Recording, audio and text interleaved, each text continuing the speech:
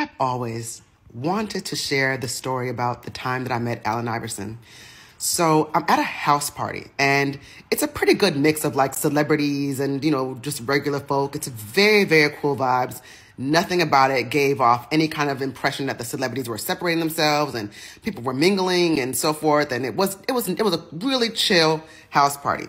So I'm sitting on the couch with my homegirls, and I'm taking, I've always documented aspects of my life. I'm just really good at taking pictures of the scene of everything and just going back in the archives wow, that was a great year or a great moment, right? So like I said, there was a lot of different people there. There were some celebrities, like I said, people of note, people that would be like, oh, wow, so-and-so's in this party. But of course, if you know me, you know how I feel about basketball. So seeing Allen Iverson was more so oh, shit, there go AI. Hey, buddy. No, I'm just kidding. But, it was a pretty cool moment.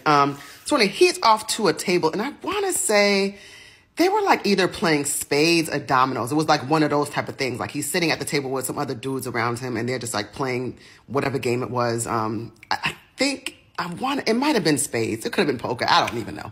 Could have been anything. So like I said, I was taking pictures of my friends, and I'm just, we're just immersed in our own world. We're not even really speaking, especially when you're at that age where it's you and your homegirls, and you just you don't see anybody else in the room. So y'all laughing and, going on. And even if somebody wanted to make an entry to sort of introduce themselves to you, they'd find it really awkward because it's okay, we were talking about things. I'm talking about big, the girls are dancing by themselves energy. That's what we was on. We was just really just in our own world. So at some point, I didn't even really notice. Like I said, if I see somebody, it's oh, that's so-and-so. That's pretty cool. But I don't disturb people's peace. I don't go on like that. I just don't do that. It's not, people need to have their space respected, right? So I wasn't really I just noticed him. Like I said, I didn't even, I wasn't paying attention to him, right?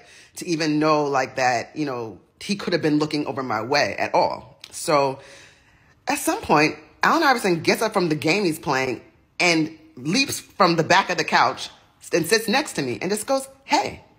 And I'm like, hey, Allen? He's like, what's your name? I'm like, Coco. He's like, oh, cool. He's like, so can I see your camera? I said, I don't really care. Go ahead, whatever. Now, there are hundreds of pictures in this camera. And they're pretty much documenting my life for quite some time. I would say I don't know, who's to say? Maybe it was at least 6 months worth of pictures or something like that. But it's basically showing you different time, the timeline of my life, right? A photo diary of sorts. So at this point, it really doesn't click right away. But I think what he was trying to do was probably assess, what kind of character that I had. Maybe that I was sneaking pictures of other people in the party or something like that. That's the impression that I got. I was okay, I kind of get what he's doing, but he's so smooth with it that, you couldn't really be offended. You know what I'm saying? And it would have even been weird if I didn't hand him the camera because what you got to hide. And I'll tell you guys what, that's never anything. You could look at the archives of everything that I own. I don't have any. All you're going to find in my crazy pictures you're going to see in any of my photo albums is just pictures of me doing my hair and it looking crazy. That's all you're ever going to see. I don't have no dirty pictures, nothing like that, nothing to be ashamed of, whatever. Do you know Allen Iverson went through every single picture and calmly asked me about each moment of my life in that time.